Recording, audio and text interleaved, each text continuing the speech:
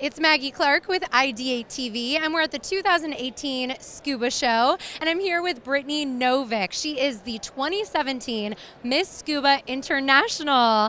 Thanks so much for joining us today, Brittany. Of course, my pleasure. Hello. Could you tell us a little bit about how you gained this title? Absolutely. So Miss Scuba International is actually an international beauty pageant that focuses on women in diving and also ocean conservation.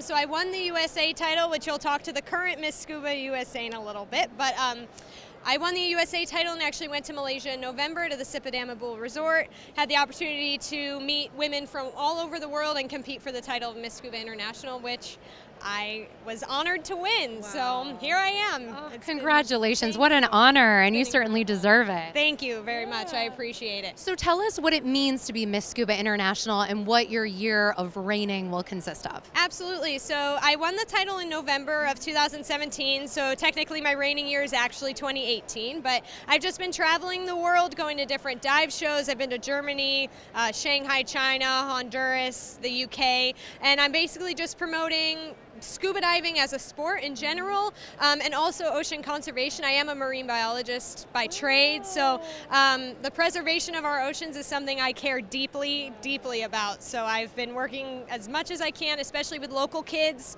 especially local girls, trying to get them excited about science and technology and just getting them amped up about conservation in general. Good. Yeah. Well, you're doing a lot of good work and spreading a great message. How long have you been scuba diving? I actually learned to scuba dive in 2012 when I was in college because I was studying marine biology, and I was like, I should probably know how to scuba dive if I want to be a marine biologist. So I learned in Ohio in a freezing quarry, and it was like, why did I do this? But it was great. Where did you go to school? I went to Bowling Green State University in Ohio. Yeah. I went to the University of Dayton, hey, so. That's awesome. Small world. Cool. Yeah. Yeah. So we're going to ask you our question of the day, and our question of the day is, what is the most exciting thing that you've seen while scuba diving and where?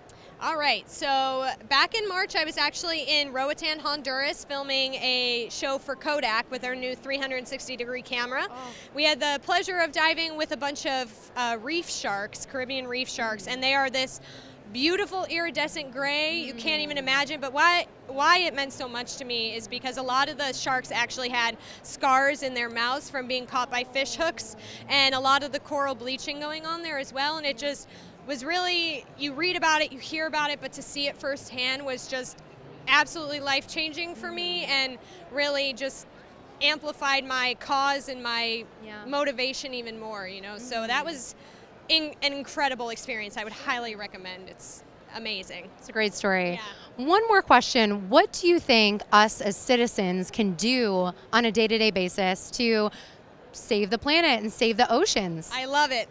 I appreciate you asking that question. I know it's really a daunting task, but you know, plastics are a huge epidemic in our ocean. Everybody knows about it, everybody hears about it, and recycling is great, but it's important to remember that things can only be reused so many times until they break down into nothing.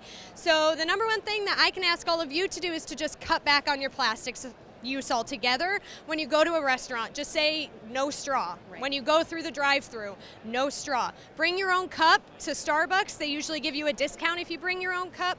Just little things like that, you know, make a huge difference. I also live by the motto, pass no trash.